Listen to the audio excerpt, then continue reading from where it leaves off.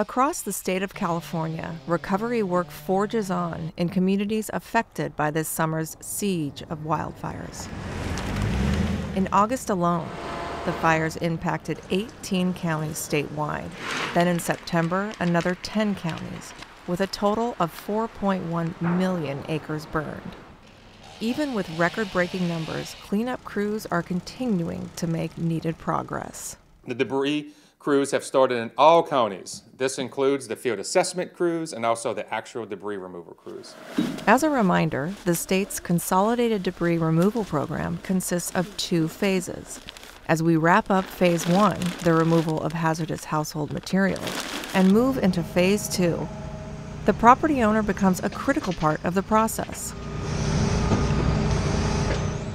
Before Phase 2 work can start, property owners must fill out and sign a right of entry, or ROE form, granting cleanup crews access to their property.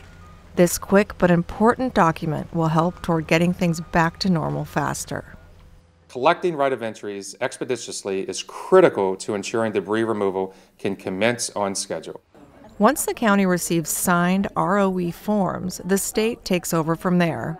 The local jurisdictions will transfer right of entries on a rolling basis to the state debris planning team via the state-provided system once local jurisdictions has verified that each right of entry is signed by the legal property owners and that the parcel contains an eligible structure, potentially eligible hazard trees, or both.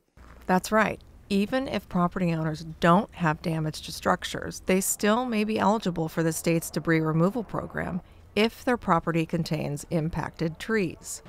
The state will pick up eligible hazardous debris at no cost to the property owner.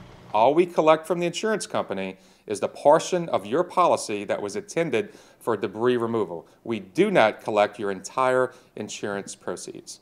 As an additional resource, you can log onto wildfirerecovery.ca.gov, where you'll find direct links to county ROE forms, contact information for each affected county, as well as everything you need to know about the state's Consolidated Debris Removal Program.